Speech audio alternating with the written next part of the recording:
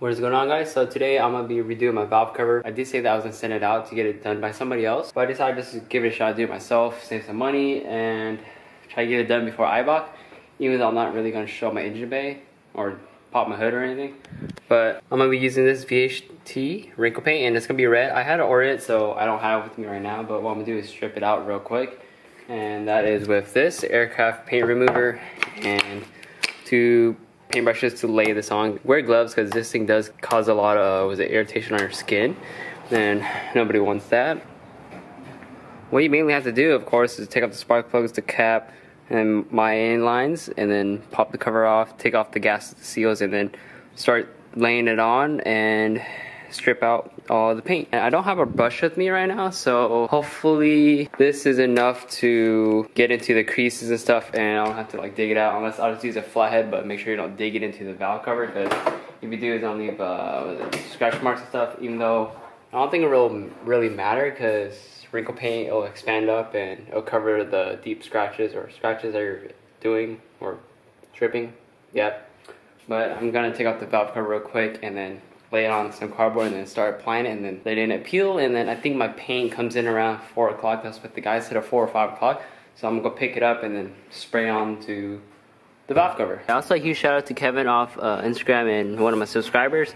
He hit me up after saying that I needed a valve cover, so thank you. And this one is already shaved. It doesn't have the logos on it. It doesn't look that bad. I might get this redone, and well, I'll probably send both out, but I'm gonna just do this and see how it goes in wrinkle red. Valve cover is off.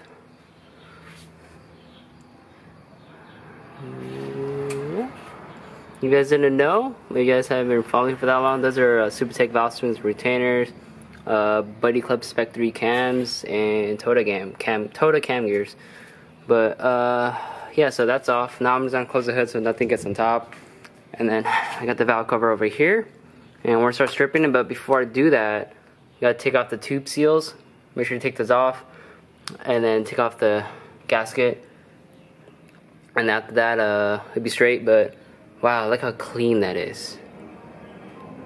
God damn. Alright, but take off your oil cap and the plug. After I paint strip it, I'm gonna give it a good wash. Just a heads up, this shit does smell fucking strong.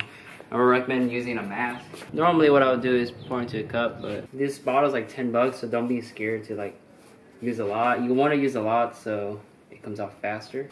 Let me show you guys. It already started bubbling and peeling. I'm just gonna finish doing all this, and then it should, oh wow, it peels right off.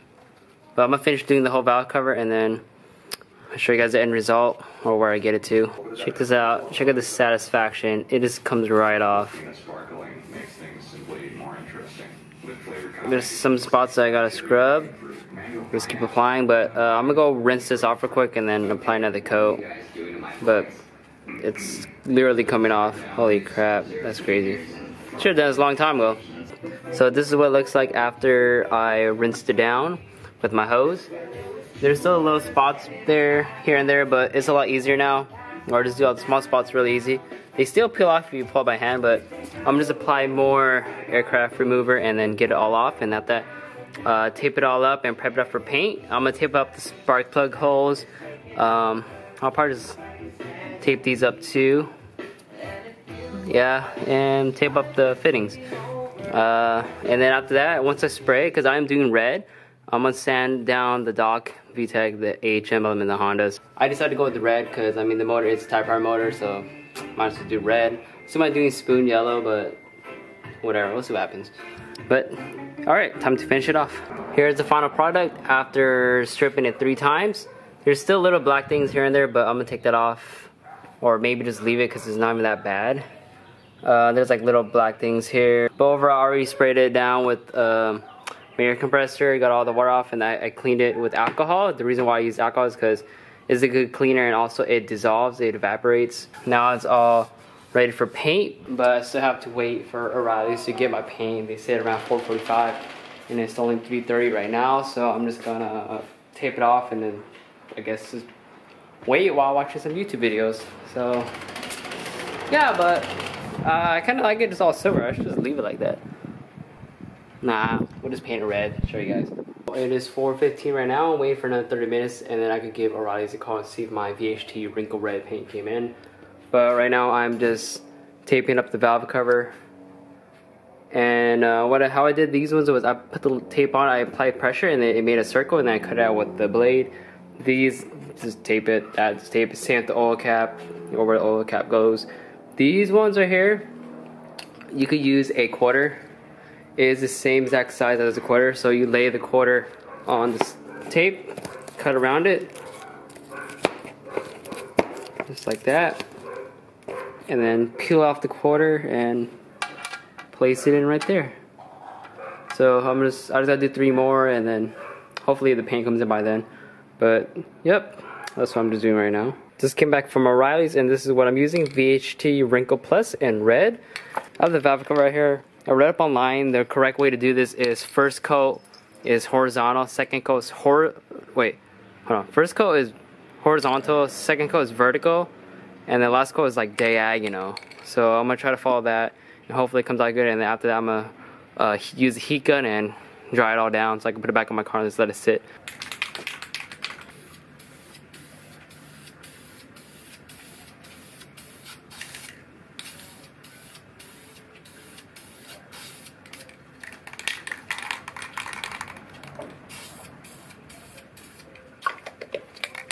So that's the first coat. This thing is easy to lay on. It sprays so evenly, and make sure you don't get any runs. I heard that the runs could ruin the wrinkle finish. So I'm gonna let this dry for 10 minutes, and then we're gonna move over to doing vertical. Not that horror, it'll be diagonal, and then heat gun it. 10 minutes has passed. Now to do horizontal, and make sure you fill in all the stuff that you missed, or try to cover more. And after that, we're gonna go diagonal. Second coat's on. Apply it a little more wetter. The only issue I have right now is that, but fuck it, whatever. I get it redone later on, but hopefully the wrinkle comes out good. Whoa, whoa, whoa. What's up, dog? I have to do the last coat, which is diagonal. That's what I read up online. I think it's so you can make the wrinkle finish a lot better and smoother. I have, I think, 2 minutes until I can spray the last coat, and then after that, I'll bring it inside the garage, and then gonna use a heat gun on it and try to bring out the wrinkles in it. Since I don't want to, since I don't want to, what's it called? Put it in my oven and make the house smell like paint. All right, painting now. And I'm gonna try to fix that somehow.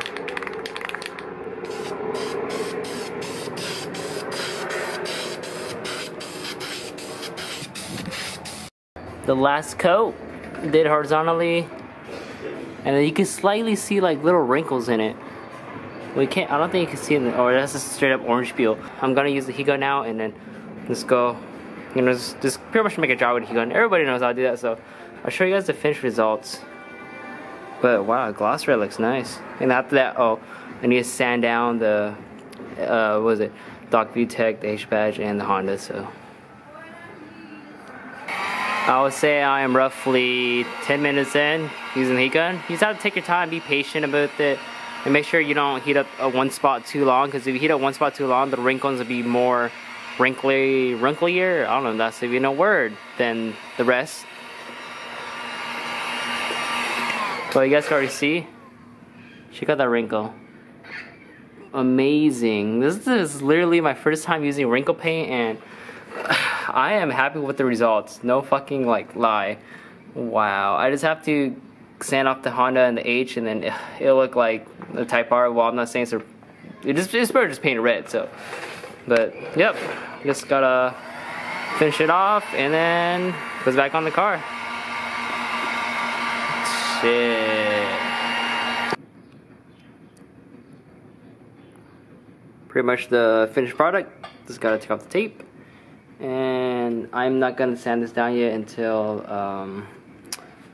until it's fully dry, because it is I mean, I could touch it, but it feels a bit wet, so I'm just gonna heat it a little more and then make sure it's dry, because I think people say leave this for 24 hours, but I might heat it up like for another like 30-40 minutes and then throw it on the car and leave it there overnight. because I don't have a valve cover on my car right now, and it'll be ready by tomorrow morning for when I go to work. But check out that wrinkle finish. Wow, I'm amazed. I'm gonna start using this paint more often on like a lot more shit, but I might do it on this valve cover. I might do an actual design on this one. Might do like a Jack's livery on my car or on my valve cover. It'd be, was it green, orange, or red with blue stripes? That'd be pretty sick. Oh, I'm gonna do that. Maybe, but yeah, that's pretty much, let's say almost a finished product, but still got a heat on this side because this side's I didn't finish it yet. That's why like some spots aren't popping up yet. So I need to heat gun that, and then also when I oversprayed over here, when the wrinkle when it came out, it covered up the fucked up spots. So, but wow, that looks really fucking nice. Woo! Took off some of the tape, looking more like a real valve cover now. And as time goes on, the wrinkle shows up a lot better. It looks better in person than the camera. It literally looks like a Type R valve cover, because the Type R valve covers, they have like a special wrinkle. It's not like hella aggressive. It's just like a bit smooth. There are some spots where it's a little higher than another, but yeah, it looks really nice. I mean, I can't complain for 20 bucks. Paint was 10 bucks. The paint store was 10 bucks or 12 bucks, and then yeah, that's it. The tape already had. Wow, can't wait to put this on the car. Might do it in a little bit after I heat it up some more. Then I gotta take off that tape and that tape. But yep, that is the end result, and I'll show you guys later on when it's on the car. But that's what it looks like. That is how you wrinkle paint your valve cover. Hopefully that made any sense. And if it's, yeah, but it's really easy. Like, comment, subscribe. This like up to you guys. Stay tuned for the next video. And like I said, I'm going to be at iBox, so see whoever's out there at iBox, come say what's up. Peace out.